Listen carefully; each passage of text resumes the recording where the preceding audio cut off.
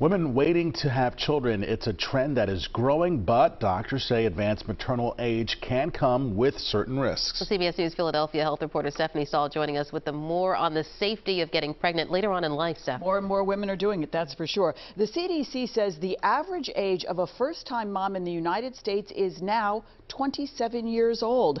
That's a record high. But doctors say many women are waiting until their late 30s, early 40s to have a baby, and that can come with some risks. It's a boy. 44-year-old reality star Kourtney Kardashian and her musician husband recently announced the gender of their first child together. We really are at a place where, where age is to some degree just a number. Doctors say pregnancy later in life is becoming more common, and advanced age brings increased maternal risks, including miscarriage, preeclampsia, preterm labor, gestational diabetes and hypertension, increased chance of C-section, and blood loss risk.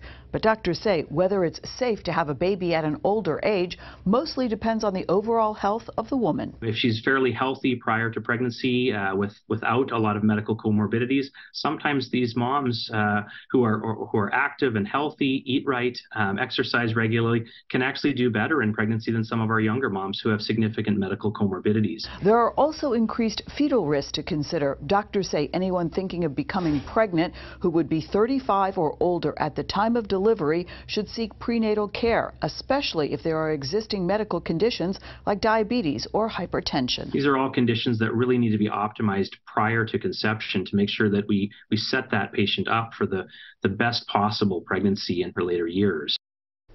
Now, doctors say there is also a risk of fetal abnormalities with older moms, but that can be monitored with various screenings.